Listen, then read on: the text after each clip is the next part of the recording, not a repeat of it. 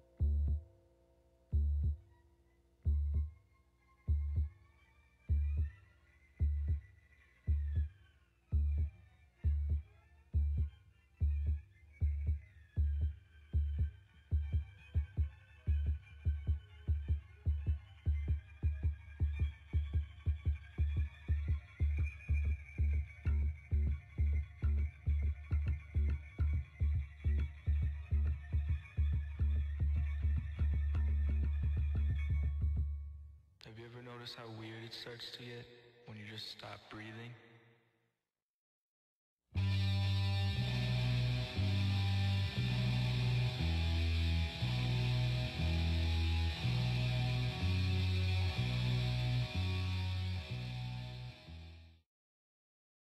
Fukushima plants say the ground under the facility is cracking and radioactive steam is escaping through the cracks. The cooling system at the plant failed after the devastating tsunami hit Japan in March, sparking a nuclear crisis. But new evidence suggests that Fukushima reactors were doomed to cripple even before the massive wave reached them. Joining me now via broadband is Dr. Robert Jacobs, who's a professor at the Hiroshima Peace Institute. How alarming are these latest reports about steam emerging from the cracks under Fukushima? How serious could this get? It's a very serious and alarming development because this started to happen specifically after 2 large earthquakes in the last few weeks. There was a 6.4 earthquake on the 31st of July and a 6.0 earthquake on August 12th. And so what this would indicate is that there may have been some breaking of some of the pipes and some of the structures underground that happened during these earthquakes. And there could be radioactive water that's venting into the soil. And what's more, as cracks are opening, they're making their way, the steam and radioactivity is making its way up. So first of all, this will make it much more difficult for workers to work there because the problem will not be contained within the building and contained within the structure of the reactor vessel. And so it's harder for workers to work in an area in which radiation is emerging from unknown and unsuspected places. And it's an indication that, that radioactive material is moving under the ground.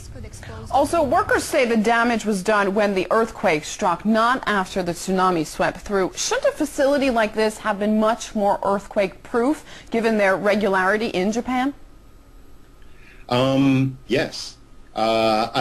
This facility, you may remember, it was designed to withstand an 8-point earthquake, and what we had was a 9-point earthquake. And so these facilities were designed with the best case scenario in mind, and clearly there's much higher earthquakes are possible. Yes, if it's the case that, there's certainly a great deal of evidence that appears to suggest that the first reactor, reactor number 1, was melting down by the time the tsunami hit. So if that's the case, that the reactor was melting down as a result of the earthquake and not as a result of the tsunami, a 9-point earthquake is something that has the potential to happen throughout Japan, and that would put the reliability and the design safety of all of these reactors in question. And just to refer back to that first point about the radioactive steam, there's continuing to be these aftershocks. So when you have a fragile structure that's already suffered a great deal of damage, and you have continual aftershocks at the level of 6.0, there's been some even higher. What we have now is we have the radioactive core that has melted down into the basement, into the bottom of the containment vessel of these reactors. And if the radiation level is going down where it's being monitored inside the buildings, and if the water pressure is going down and the temperature is going down, it's not as though the radiation is just suddenly going away. It means that the radioactive material, the melted core, is simply moving further away from where it's being measured. And it may have, as a result of these aftershocks, be moving down out of the building itself. So that may be why we're seeing radioactive steam. And as you can see, earthquakes, even when they happen at a high level, they're not individual events. They're followed by a series of subsequent earthquakes. And so we're seeing now that these reactors were not safe for earthquakes, let alone for tsunamis. When is enough going to be enough? I mean, if the earthquake structurally compromised the plant and the safety of its nuclear fuel, and now we have this steam, another very hazardous situation, when is it going to be time to close down reactors like these? Well, in my opinion, now. I think that this has been a clear example of the fact that natural disasters are certainly much stronger than our ability to prepare for them. And there's all kinds of natural disasters that can strike plants. And so these reactors only function well in a perfect world in which things don't go wrong. And that's not the world we live in. So I think we need to question the viability of these reactors as a concept altogether. All right, Dr. Robert Jacobs, live via broadband with us. Thank you very much for your insight. Now, reports suggest that the reactors at the Fukushima plant were damaged by the initial earthquake and not the tsunami wave. Well, given that earthquakes are commonplace in Japan, what does this say about the safety of the rest of Japan's nuclear reactors?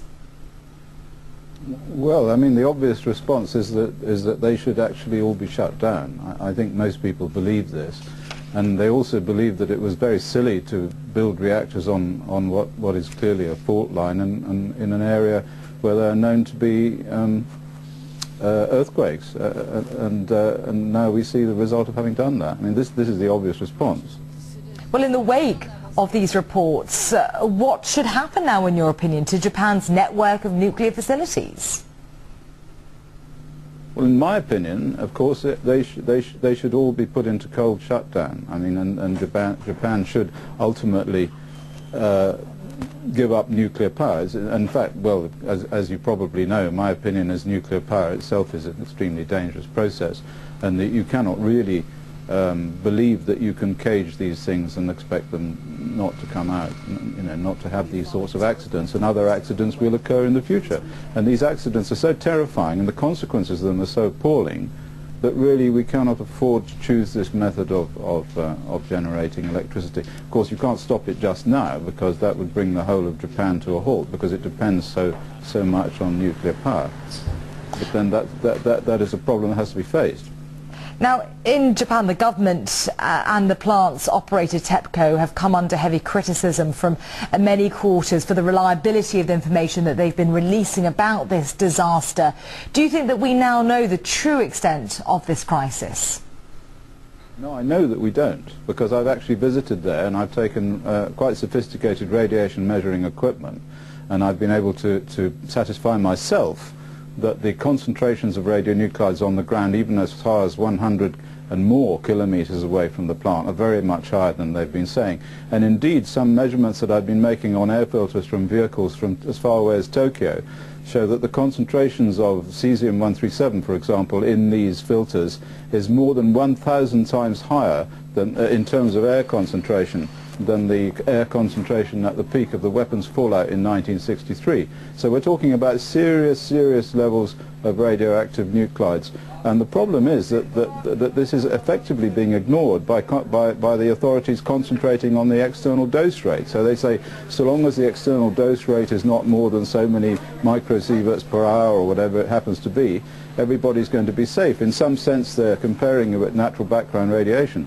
But actually it cannot be compared with natural background radiation. There's a very high level of contamination even as far south as Tokyo. For example, we found one sample in Tokyo that had levels of radioactivity higher than levels inside the Chernobyl exclusion zone. It's a very serious matter. So, Professor Busby, how serious are these new cracks to the structure of the Fukushima plant? Should we be alarmed?